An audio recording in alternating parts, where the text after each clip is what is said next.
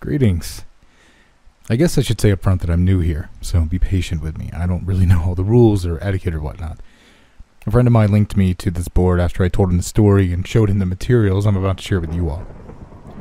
He thinks some of you will appreciate it, but to be honest, from where I'm sitting, this site seems more like a haven for idiots than a serious paranormal image board. Whatever. I'm motivated to share this stuff and need to do so anonymously for reasons that will become clear. Technically, I'm breaking the law, but if I understand how this place works, this thread will disappear in a day or so anyway. Here's the deal. I am a production editor at a small independent publisher in the United States. I won't say which or where, as I'd like to keep my job, so don't ask. The pay isn't that great, but it's an easy gig and I like the people I work with. A lot of what we publish are what you'd call coffee table books. The kind people flip through when they're bored, but almost nobody ever reads cover to cover. Bland pictorial histories of certain cities or states that sell well in regional gift shops. The occasional books of maps or a biography. A few museums outsource their gallery catalogs to us. That kind of thing. The work is boring, but it's steady and we get enough jobs and our books make enough money to stay afloat, which is a lot more than most small presses can say these days. Because we've been around a while, our museum is somewhat known to history buffs and people who think they're an expert on such and such town in Nowhere, Ohio, or some esoteric topic that nobody really cares about. We get a lot of unsolicited manuscripts from people that really shouldn't be writing books, and unsolicited CDs full of photographs from people that shouldn't be taking pictures. Because we're small and don't have a separate acquisitions or editor position, the job of going through the slush pile gets passed around the office. Very rarely, somebody will find something worth pursuing and pitch it to the rest of us, but our senior editor-publisher gets the final say. For the last 9 months, I've been working more or less non-stop on a book that everybody at the office was pretty excited about. Our copy editor found it during his turn with the pile. An old guy I won't name had contacted us out of the blue and offered us the chance to publish his rare archival photo collection, provided we treat the subject matter with respect and the seriousness that he felt it deserved. To use his term, and what was going to be the book's title, the photos were all anomalies. That is to say, they depicted something out of the ordinary or otherwise inexplicable, something that usually had an equally interesting story to go along with it. Most of them were from the first half of the 20th century. Like I said, not the kind of thing we normally publish, but the few samples the guy sent in with his pitch were pretty compelling, and once we'd seen the rest of them, heard a few of the stories, and realized that none of these pictures were widely known, we knew we had something that could get people's attention. The format was going to be simple and classy, with a lot of white space and breathing room. Each photo would appear as a high-quality print on the right-hand page, followed by a blank left-hand page, and then a couple of paragraphs to caption each photo on the following right-hand page. From the very beginning, the guy was a nightmare to work with, and the job took forever because he refused to send in more than one document at a time. He'd send me certified mail, I'd get it, scan it, and mail it back certified, and only then he would send the next one. He seemed to think he had an extremely valuable collection and was hugely paranoid about losing it, so he only risked one item at a time. In the end, we spent so much money on it that it would have been cheaper to fly me to where the old guy lived with a scanner and a laptop. We were maybe a third of the way through the production process when this fucking guy pulled the rug out from under us. Somebody had offered him a large sum of money for the photos, way more than we were offering for the book rights, on the condition that our book got shit-canned and the photos stayed out of the public eye. We demanded he come in for a face-to-face, and we tried to reason with him and cater to his pride and desire for a scholarly acclaim, and for a few days it seemed like it had worked. But when he got back home, he flip-flopped again and started cursing me out and my senior editor on the phone, demanding that we shelve the book. He hired a lawyer who came up with some BS to void his contract, and then he threatened us with a lawsuit that would bankrupt us if we went ahead with the project and lost. To add insult to injury, the law firm sent this annoying little IT guy to our office to make sure materials were wiped from our computers. Because the vast majority of it existed on my machine, I'd spent literally months of my life on the project, I felt and still feel violated and bitter about the whole thing. Somebody should benefit from all that work, hence my reasons for coming here. Unfortunately, I don't have the high-resolution scans I made of the photos, but I did keep working drafts of the original captions and 14 medium-res placeholder thumbnails that Quark created when I was laying out the original version of the book. Don't ask me why we're still using Quark. It's what we know and what we paid for a long time ago. I'm not supposed to, but I occasionally take home working Quark files to tweak them on my home machine. The full file with the full-res image embedded gets way too large and unwieldy to bring home with me. Most of the time I'm just experimenting with fonts and layout options anyway, so I don't embed the images until the end. Anyway, after all this shit went down, I discovered that I had a working file on my home machine of what we'd done so far, so I printed to PDF, then stripped the text and images from that PDF file. You folks will be the beneficiaries of that. Just to be clear, I don't claim anything with regards to the veracity and provenance of these photos. I'm not here to convince you that they're real. I'm putting them out there because I think they deserve to be seen and not hidden in some rich prick's private collection. The first photo is the Collinwood fire. This is the last known photo taken inside the Lakeview School in Collinwood, Ohio, before it was consumed by fire on March 4th, 1908, killing 172 students, 2 teachers, and 1 rescuer. The fire started when a ceiling joist ignited from a nearby steam pipe. Flames blocked the escape routes, leading to a panic and a stampede that trapped a large number of victims in a stairwell where they were cooked alive. Additional casualties were incurred when burning students jumped from second and third story windows. Everyone in this photo perished, except for Mr. Olson, seated at the far right of the back row. The spectral artifacts in the photo remained unexplained. The second photo we titled Charlie Noonan's Last Interview. Charlie Noonan was an amateur folklorist who traveled throughout the South and southwestern United States during the early years of the 20th century, collecting tall tales and stories of the supernatural. According to his wife Ellie, Charlie was told a story one day by an Oklahoma farmer about a strange woman who lived alone on an isolated property in the Panhandle. The farmer claimed the woman wasn't a woman at all, but something else, something that hid its true nature beneath the headscarf, and was never seen without a large dog by its side. Noonan was apparently intrigued enough to try searching for the woman during one of his research road trips. And he was never seen again.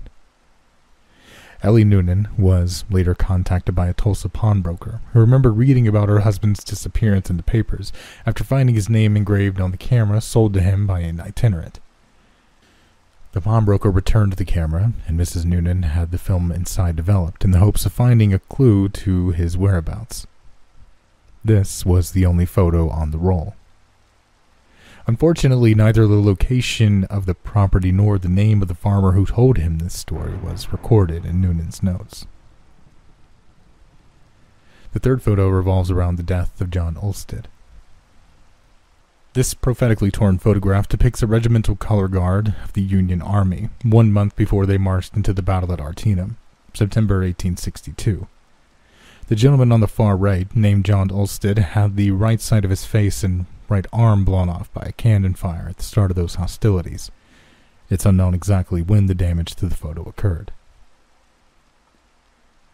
The fourth photo revolves around the story of the Axeman of New Orleans. Edouard Martel was an unsuccessful French photographer and inventor who traveled throughout the U.S. during the first 2 decades of the 20th century, trying to drum up interest in investors for a device that added timer and automatic exposure features to Kodak's popular line folding Brownie cameras.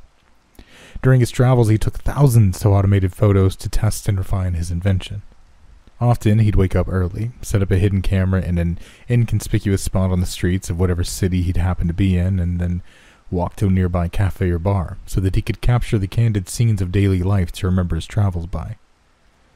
The best of these photos were selected for Martel's one and only gallery show in Paris, 1924.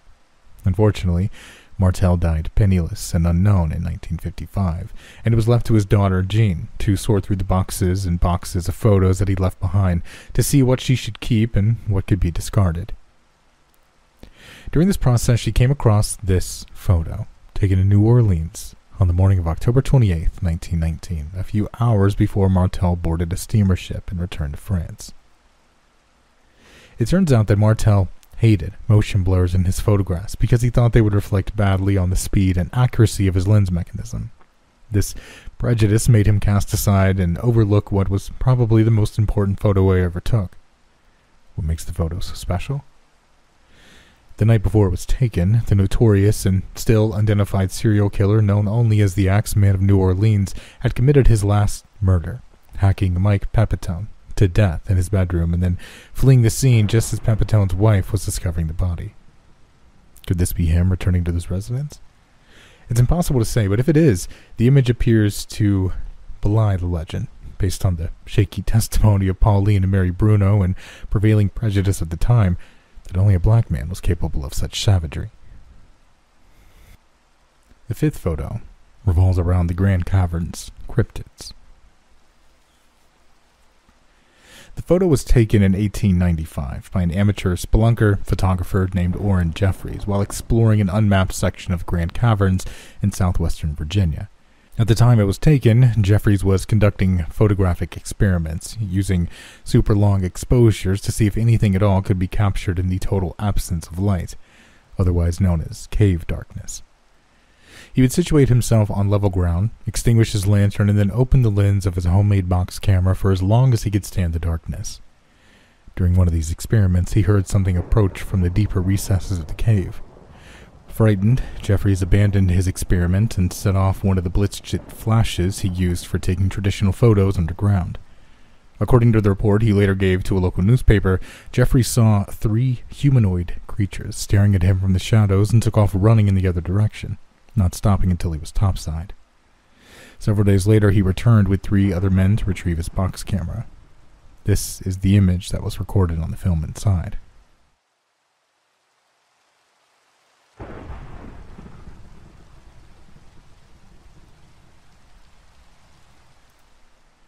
Next is a photo relating to the story of the Harlow twins. 1938, Evergreen Park, Illinois, just outside of Chicago. Billy and Steve Harlow were riding in the front seat with their mother, Tammy, when their Ford sedan collided head-on with a Chrysler. During the collision, the car spun in such a way as to impact 2 additional vehicles. Tammy Harlow survived, but the boys were ejected through the windshield and killed instantly.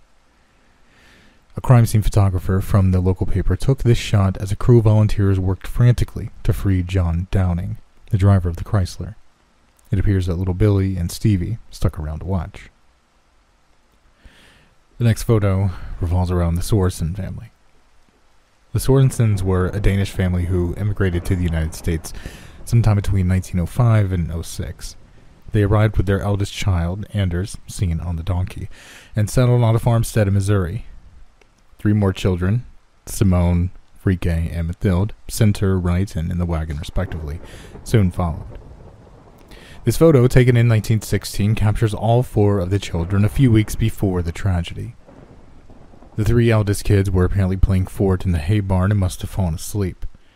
Their father, Nicholas, drove a wooden hay sweep into the pile and dismembered all 3, in locations accurately suggested by the flaw in the photo. Mathilde, the youngest, was inside the house with her mother at the time and not hurt. According to the son of a neighbor later interviewed by the author, the donkey later died in equally hideous fashion by getting its head caught in barbed wire fence and nearly decapitating itself in a frenzy to get free. This final detail could not be corroborated.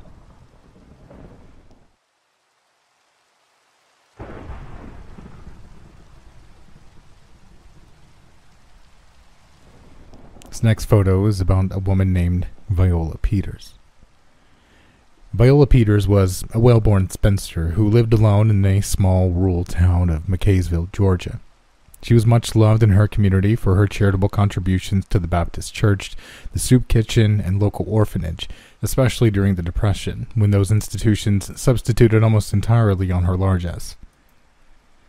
In July 1935, Viola was brutally raped and murdered by a drifter named Tom Cullen, who'd worked briefly at the nearby copper refinery. Cullen proceeded to stay in Viola's house and savage her corpse for an additional 17 days before he was caught and captured. A posse of enraged locals stormed the county jail, took Cullen, and lynched him from the old bridge over the Tocoa River. This photo was taken by Garrett Killian, a witness to the lynching, and caused quite a stir when it was published a few days later in the Atlanta Constitution. To most, it suggested that Viola's spirit achieved some measure of peace by attending her killer's execution, but some twisted minds saw in her forlorn countenance a longing to get one last look at her one and only lover. Next is the story of Sarah Eustace. Danvers State Hospital, formerly Danvers State Lunatic Asylum, was a Kirkbride-style psychiatric hospital built in 1874 on what was then an isolated site in rural Massachusetts. Like all Kirkbride asylums, it was famous for its Gothic architecture and its use of now outdated medical techniques to treat insanity. Danvers is often cited as the birthplace of the prefrontal lobotomy. Danvers has several other claims to fame. It was the inspiration for the fictional Arkham Sanatorium that appeared in several stories by H.P. Lovecraft, and which in turn inspired the Arkham Asylum in the fictional Batman universe. It was also where the horror film Session 9 was filmed. That film put the vast network of tunnels beneath Danvers to good cinematic effect. It's no accident the filmmakers chose to use tunnels, as rumors of their haunting had dogged Danvers for over 100 years. The more famous story concerns Sarah Eustace, a patient who escaped her ward in 1955 and snuck into the tunnel system. Despite multiple searches and week-long lockdown of the asylum, Sarah was never seen again. It was assumed she died down there, lost, thirsty, and alone. A nurse at Danvers named Gail Malloy became obsessed with Sarah's story and spent many of her hours searching the tunnels for her remains. Though she never found a body, she did snap this photo in late 1966, which suggests that Sarah Eustace walks the Danvers tunnels to this very day. Next, we have a strange photo of the Stevenson family. Who says ghosts don't have a sense of humor? The Stevensons were a wealthy Boston family proud of the industry and longevity with which most of the clan was blessed. This portrait, taken in 1945, was an effort to gather the oldest Stevensons together with one of the youngest. Amelia, in the center, aged 102, was granted the honor of matriarch, while little Ophelia was the token child at 18 months. What the Stevensons did not realize until this photo was developed was that they'd been joined that day by one of their deceased. James Pullman Stevenson, born 1835, died 1932. Seated on the left between his niece Jenny and his cousin Alfred was easily identified by several of those present and remembered fondly as a rascally uncle known for pranks and dirty jokes. Next is the story of Mrs. Yurno. During her later years, Josephine Yurno would take a walk every evening at dusk around her beloved neighborhood in Norwich, Connecticut. On November 12, 1935, she set out as usual and never returned. Extensive searches were conducted by a large team of volunteers and the Norwich police force, but no sign of her was ever found. 3 years later, Mrs. Yurno was found squatting in front of a neighbor's house without a mark on her body and in perfect health. When asked where she was been, Mrs. Yurno was unable to understand the question. From her point of view, no time had passed at all. Against the advice of her neighbors and her doctor, she refused all medical treatment and resumed her life as if nothing had ever happened, including her nightly strolls. Another neighbor snapped this shot of her in the fall of 1938. Clouds of smoke from piles of burning leaves gave it an appropriately eerie feel. On the same date in November 1940, 5 years after her initial disappearance, Mrs. Yurno vanished again. But this time, she was never seen again. Next, we have the story of Sally York. The 1912 threshing of little Sally York, who was only 9, in the cotton loom of the Norfolk Textile Mill was one of a handful of such accidents that helped legislators push through the Keating-Owning Act of 1916, the first child labor law in American history. From the time of the accident up until the mill's closing 4 decades later, workers consistently complained of cold spots, strange noises, and sudden taps on the shoulder when nobody was near. The mill's foreman never paid these complaints any mind until this photograph surfaced in 1932. It was taken by a traveling photographer named Benny Johnson, who promptly sold it to North Fork Gazette for an unprecedented $10. The mill had shut down for the Christmas holidays and was empty at the time. The photo was later blamed for the closing of the mill, though the Great Depression was more likely the cause of that. Next is the strange story of Lily Palmer. Lily Palmer was not quite 4 when she experienced what her doctors would later call an acute onset of sensory hallucinations. This photo, taken by Lily's mother Annette on Halloween night 1952, purportedly captures the arrival of her disorder. Lily and her Filipino nanny were setting out for a round of trick-or-treating when the child suddenly screamed and began to claw at her eyes.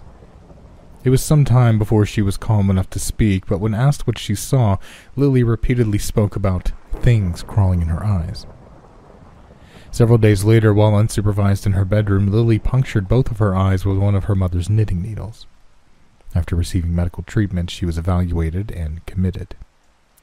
She remained institutionalized for the rest of her life, first at Bellevue on the east side of Manhattan, and later at the Rockland Psychiatric Center in Orangeburg, where she remained until she died of a heart attack in March of 2001.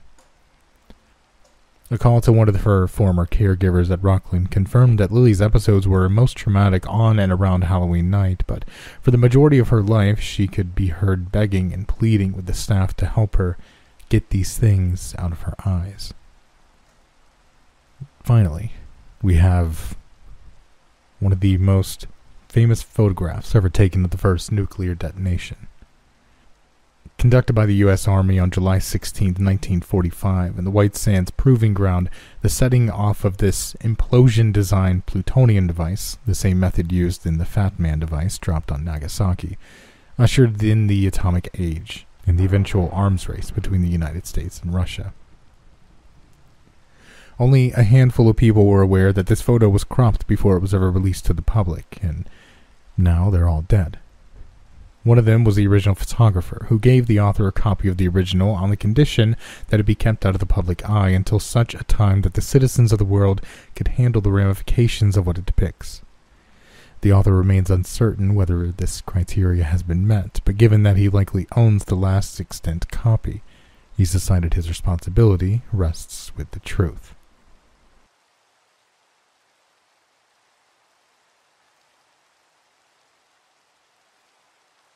Hey everyone, I hope you enjoyed tonight's story. I know it was a little bit shorter than what we've been doing here lately, especially compared to the last video, but I felt like this one, given that it had photos to go along with it, could stand on its own. Let me know what you think of the photos down in the comment section below, and while you're down there, be sure to tell me what is the scariest experience you've had with a ghost or an anomaly in this case. I think it'd be really interesting to share some of those experiences and maybe read one at the end of the next video. But until then, thank you all so much for listening. I hope you have a wonderful day, night, or afternoon, wherever you are. And as always, stay safe out there and stay out of the dark.